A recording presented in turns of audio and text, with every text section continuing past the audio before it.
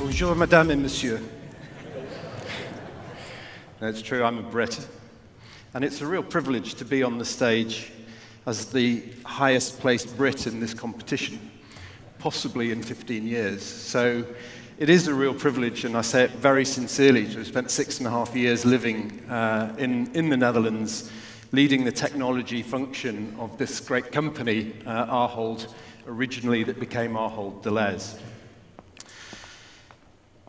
Maybe one of the things which is less exciting about being a Brit, particularly with this audience at your feet, is to get Brexit done. Shall I tell you why it's been so hard to get Brexit done? It's because it's a really bad idea.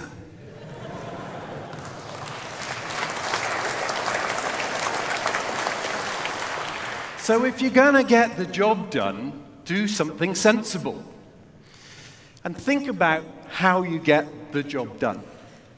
And this is where I learned to get the job done. In 1984, 85, or was it 85, 86, it's a long time ago, I can't quite remember, I spent a year as a river guide in the Himalayas, based out of Kathmandu, and we didn't have video cameras in those days, no iPhones. So I stole this video from about 2008 on YouTube. And it's a video of a rapid called Harkapur Rapid on the Sunkosi River. And the Sunkosi River flows from the high Langtang Himal down through eastern Nepal to Dharan, where the great British Gurkha Regiment are based. It takes 6 days at the beginning of the season and about 9 days at the end of the season, because you start with the monsoon and you finish just before the monsoon. And it's an enormously good opportunity for a young person to experience what it's like leading people who are out of their element on a journey of adventure where you don't really know what you're going to find, trying to hit certain goals and get to the end of the river. So it's just like running a big ERP program, really, or perhaps a digital transformation. And the thing is that if you're doing that, rather like the people who we work with in our CIO roles, the people who we're working for, they earn more money than us, but they pay us to hit the milestones, or in this case, hit the wave. And this is the picture of me. This was me in 1984, 85. I'm right at the back of the boat. You can't quite see my head. But this is how I learned to work with leadership teams of companies in the technology space in a world where they felt very, very uncomfortable. And you complete your ERP journey. You get down on the Indian plain, Dharan just off to your left, and you know that you've been wondering for 6 or 9 days whether it was a good idea to be doing what you're doing, but you now know it was, because everybody's still alive and you can see a flat world ahead of you. But one of the ways you got things done on the rapids there was, before every rapid, you draw a map.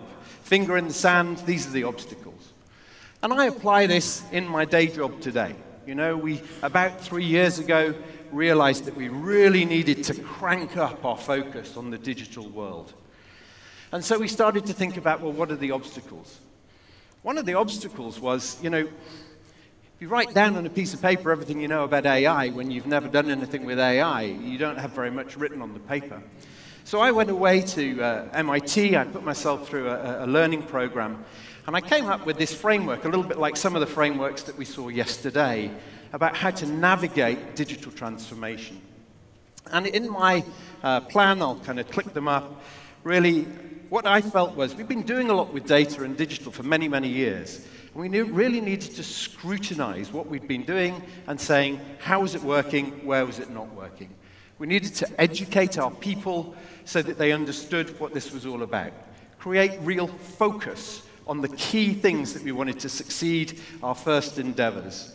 Build the ecosystem of partners, whether it's Microsoft or Google or EPAM, all of these different organizations.